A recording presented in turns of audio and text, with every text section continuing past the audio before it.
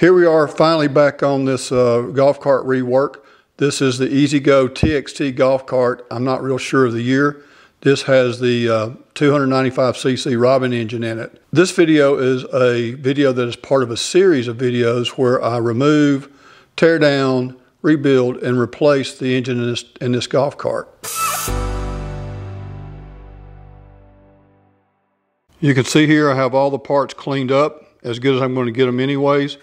There's the new pistons, rings, seals. This is a new kit that I bought. I think I bought it on eBay. Supposed to have everything in there I need. Here's some other parts that are cleaned up and ready to go.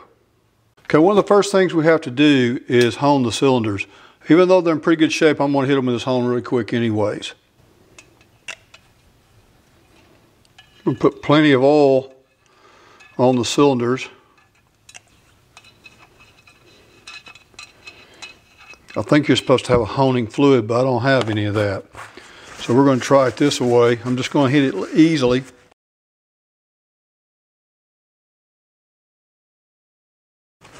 They look good to me.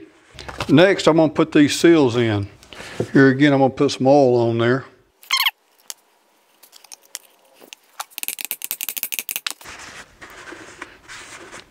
That worked pretty good. Now we got to get this one in right here.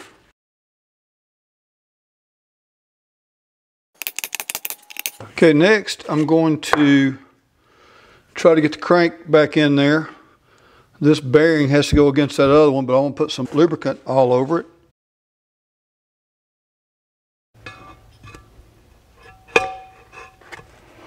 Well, that was not difficult at all. It went right in. Oh, we're not in all the way with this. I can tell by looking down the cylinder, so I'm going to see if I can tap that on in.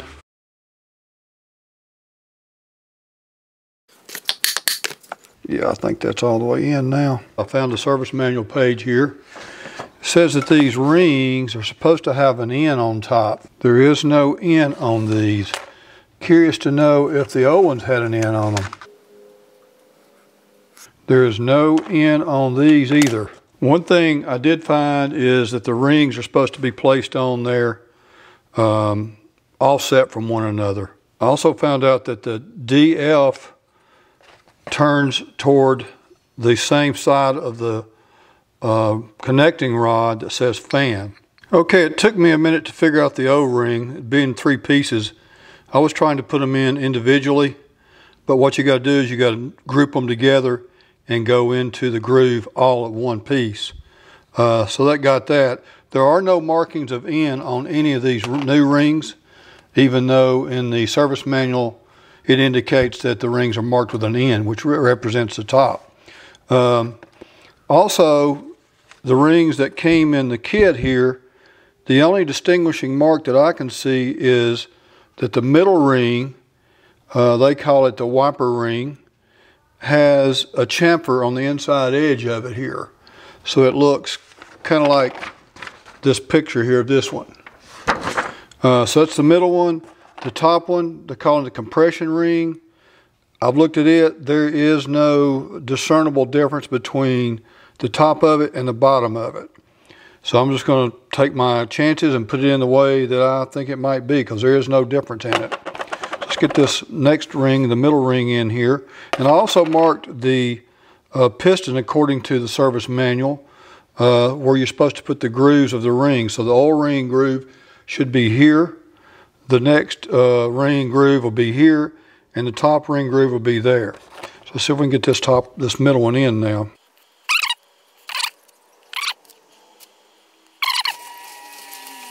Okay, let's see if I can get this top one on. So the O-ring's here, this one's there, the top one's supposed to be over here. You can rotate them once you get them in there, but I just try to put them in the right spot. And they're a little bit tight.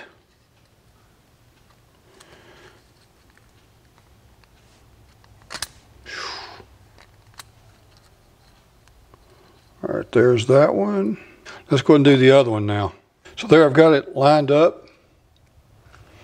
See if we can get it started in this groove down here. And it says to start them and at the groove it goes in and wrap them around there. I would have thought that I would jump from one groove to the other, but that's not what it says.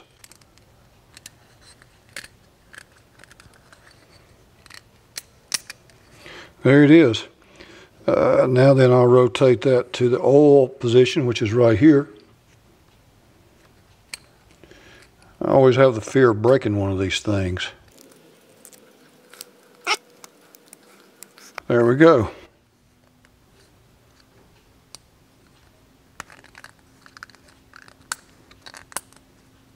There, they are all on now. Okay, the instructions say to stand the piston up like this and push it onto the wrist pin. Obviously I got to make sure everything's oriented correctly. Again, the DF or OF goes on the same side of the connecting rod where it says fan.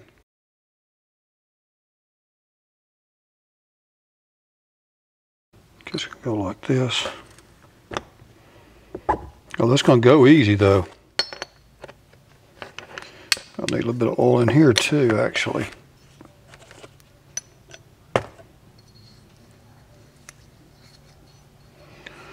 All right.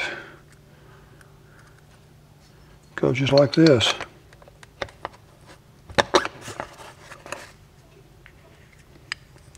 There that one is. While we got this going, let's go ahead and do the other one.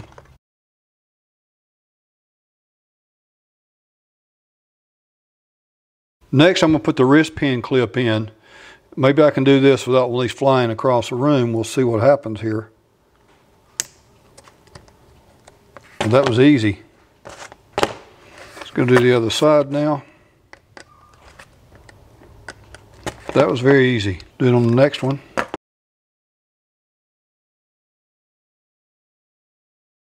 Be sure and inspect them and make sure they are in the groove.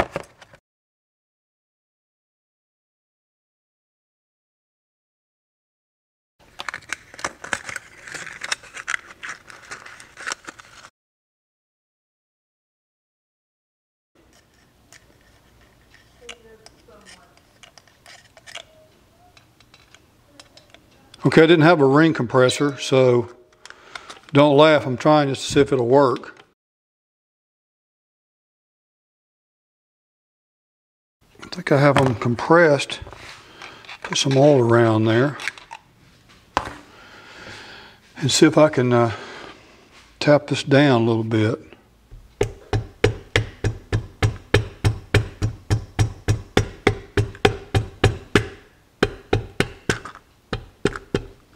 Well, there it is.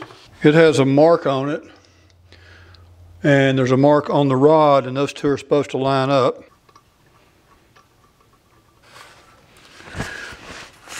Okay, I just have that one hand tight. I'm gonna go ahead and get the other one in. And again, the fan is this way.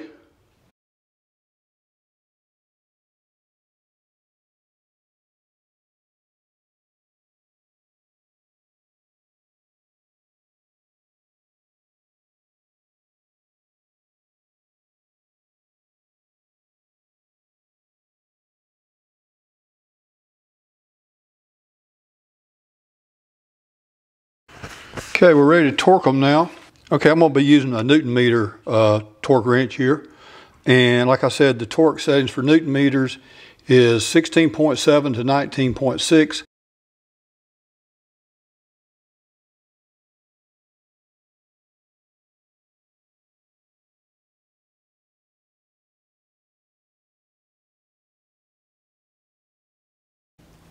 That one's good. Check the back ones one more time. Good.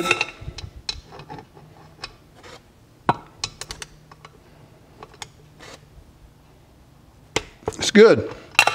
All right, they're torqued. Okay, next we're going to be putting in the counterbalance shaft. And I'm going to put plenty of oil on here where it goes into the bearing and seal on the end of it there. I'm going to put plenty of oil on this gear right here too. All right, now this has to go in a certain way. There's a little dot on this gear that has to align between two little dings on this gear. I doubt that you can see them, but there's two little dings there. And there's a hollow tooth area right there between it. So let's see if we can get this in there and align correctly. There it is. Okay, you see the alignment dots on the gears. At this point, we're ready to put this outside cover on. We got to put the gasket on here first. You got to pay attention. There's a seal or an O-ring right here that did not come in my kit. So I left that one in there. I'm going to reuse it.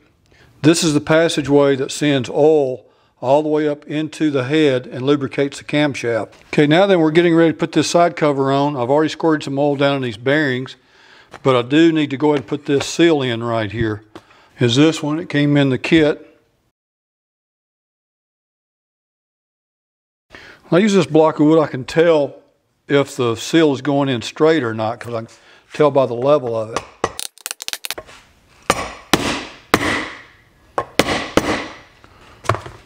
There it is, it's fully seated. This is the gasket, it can only go one way. Got to make sure that all the surface is cleaned up. There's that seal still in place. I'm going to put some oil all over this stuff to where it'll go on a little easier, hopefully.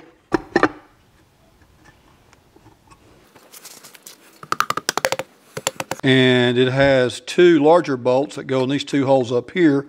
And then it has several bolts this size, 10mm heads on them that go in these other holes. So these are different up here. Okay, we're ready to torque.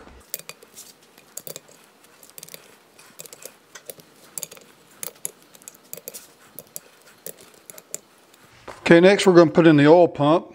We have a new seal that came with the kit. Put that in there. And I'm going to put plenty of oil on all this. I don't think you can have too much oil at this point in the game.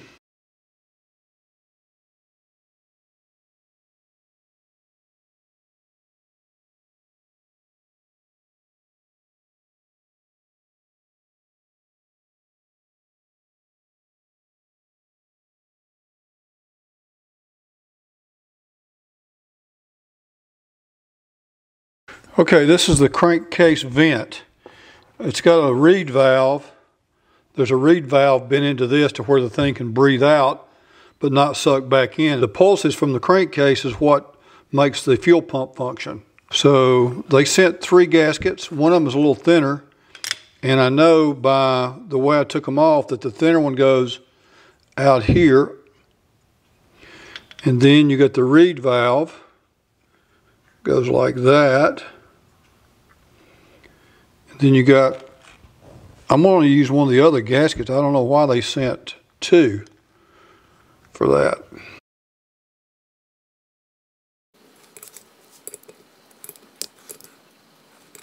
Oil filter. I got a new one here. There's an O-ring. And I also noticed there's an O-ring in the end of the filter here. And it seals around a nub that's inside there. Okay, there was a new one that came in my kit that fits better than the one that came with the filter itself.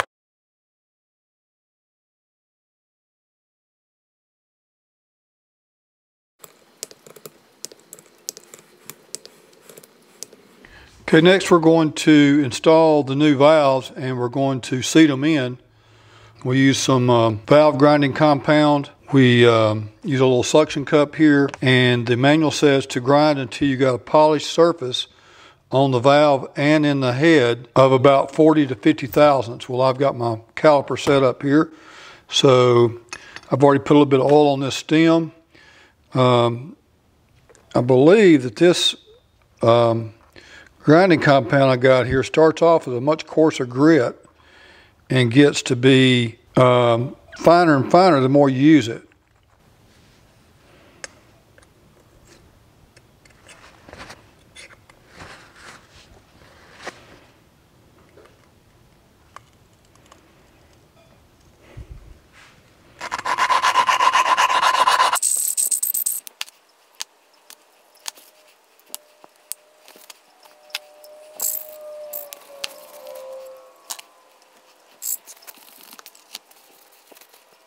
These valves have almost what I would call a Teflon coating on the face of them.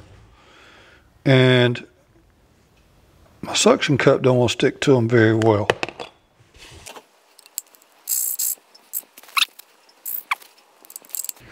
Yeah, I can't stick to them.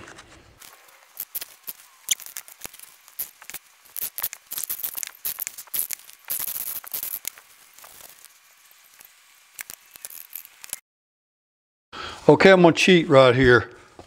My suction cup does not stick to the valve. Like I said, these valves have, it's almost like a Teflon coating on the head of them. Maybe you can see that. But anyway, I can't get the thing to stick. So I'm going to cheat. I'm going to stick the valve through there. I got a piece of rubber tubing. I'm going to stick it on there. I'm going to get my drill.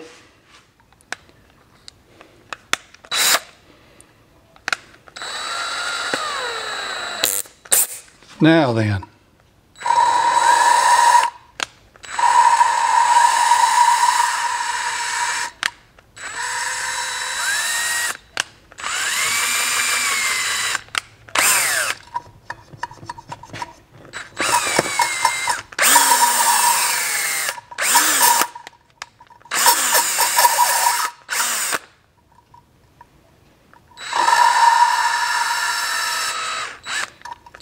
Okay, I bet that's going to be seated now.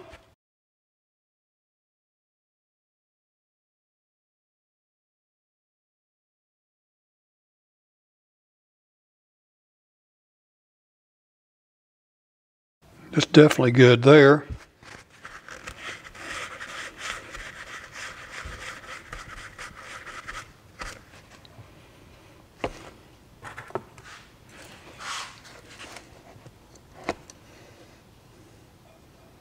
Yeah, we got about 45 thousandths there.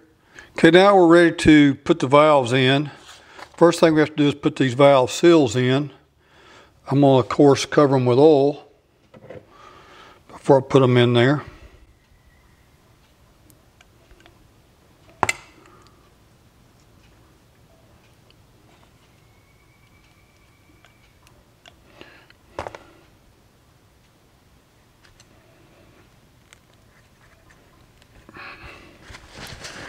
And I just push down.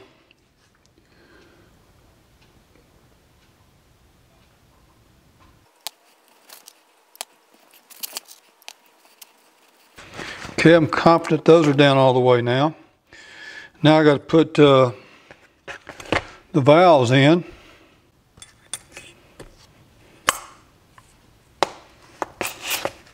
I've already put the seal in too. I did that off camera. Okay, we have the springs.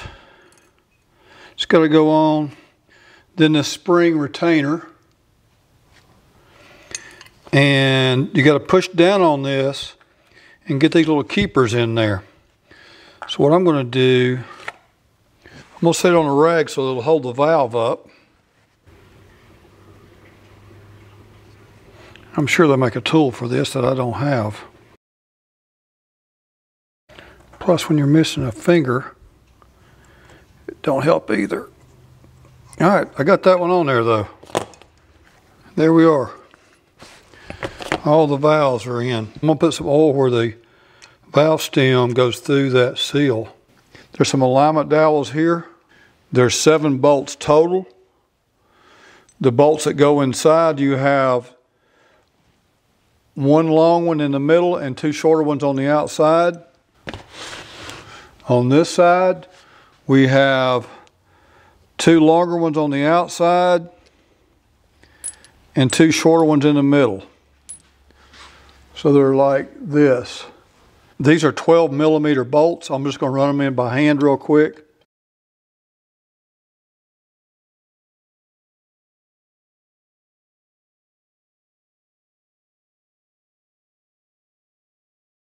This is the first bolt, the center in the middle here. I'm just going to snug them up. There's 1. This would be number 2, according to their diagram. Again, I'm just snugging up. Number 3 is this one back here.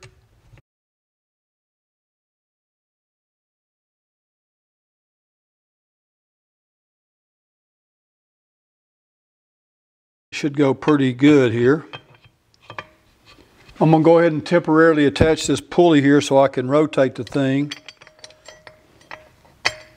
as I need to. Okay, now I can rotate the cam.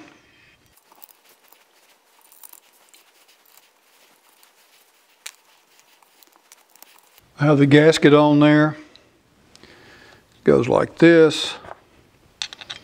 Top right bolt.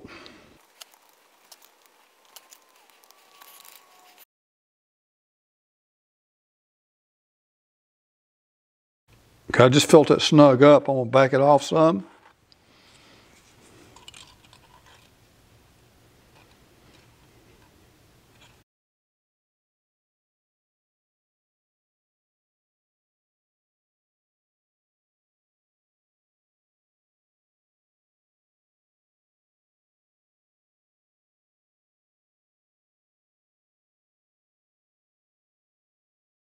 Okay, next we're going to install the cover here. And I do have a new seal to go in here, so I'm going to pull this old one out.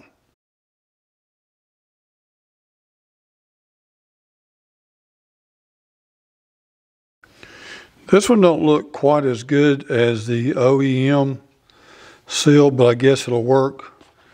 It looks like the original one was a little bit larger in diameter.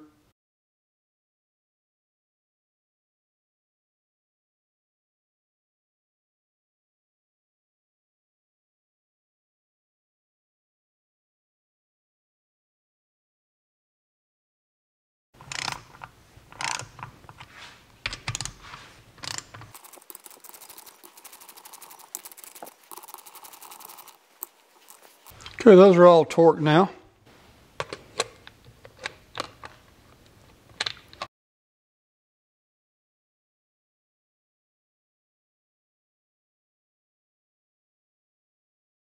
Okay, now I have to put this pulley on.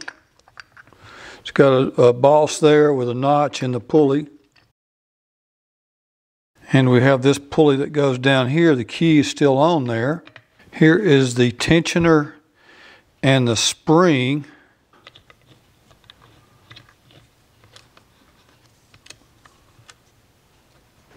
Okay, I've turned that to where the dot is aligned with that bump there on the case.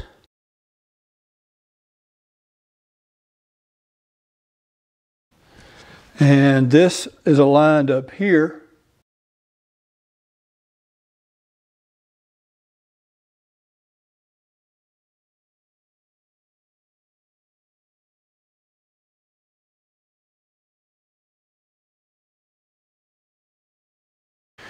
That's still aligned, and that's still aligned, and the tensioner's on there with spring tension on it. I suppose I just let the spring that's got the tension on it be the adjuster, and I snug this down.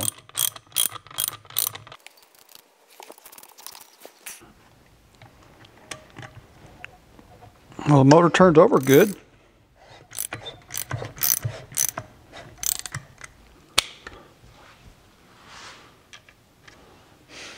Better turn the motor over. I'm going to have to figure out some way to lock the motor. Oh yeah.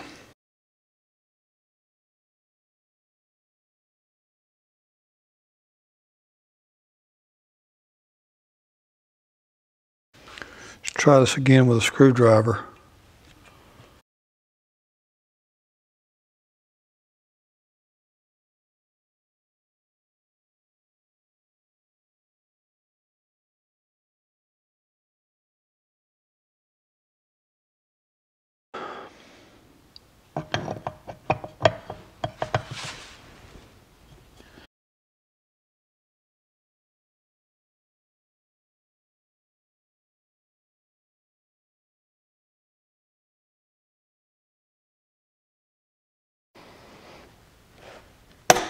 There it is. It's definitely there. Okay, now we're going to put this fan on.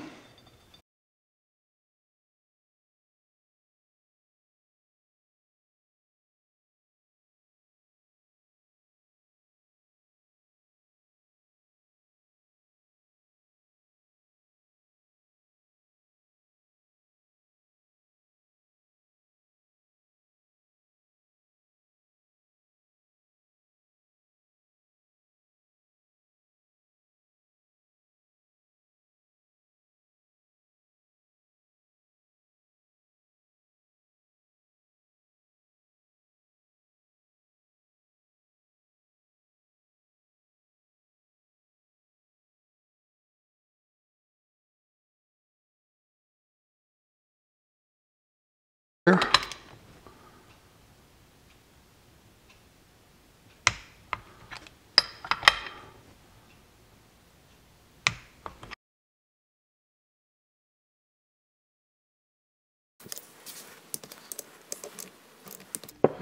way I'm putting this on there. Just checking where these cables come out. Yeah, they come out right below this screw. Well, here it is, and buttons back up into the cart. It's a total rebuild with new rings, pistons, rods, gasket seals, a new fuel pump, plugs, everything. So this thing should run really good. Fix and pull off the 2 spark plugs. I'm going to turn it over a few times and let the fuel pump prime, hopefully, and some oil, let some oil get up in the top of the motor. So here we go. There's the switch on.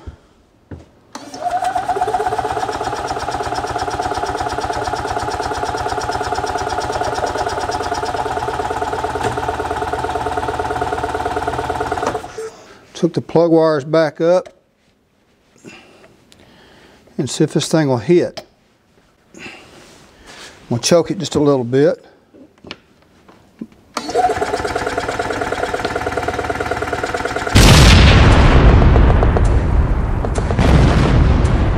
Like I said earlier in the video, as I was putting on the timing belt, I made a bad assumption. I didn't look at the manual, and I aligned a dot that was on the small timing gear with the bump on the case. That was a bad assumption. After I got the thing installed in the cart here, it wouldn't start. I checked the compression was low. So I went back and started looking online and found that you're supposed to line the keyway that's in the small timing gear with the bump on the case. So needless to say, I had to pull all this back out, tear it all back apart. You can't get to the timing belt without removing the main clutch pulley. So I did all that, got all that set back up, put it back in the cart, and now I have ignition.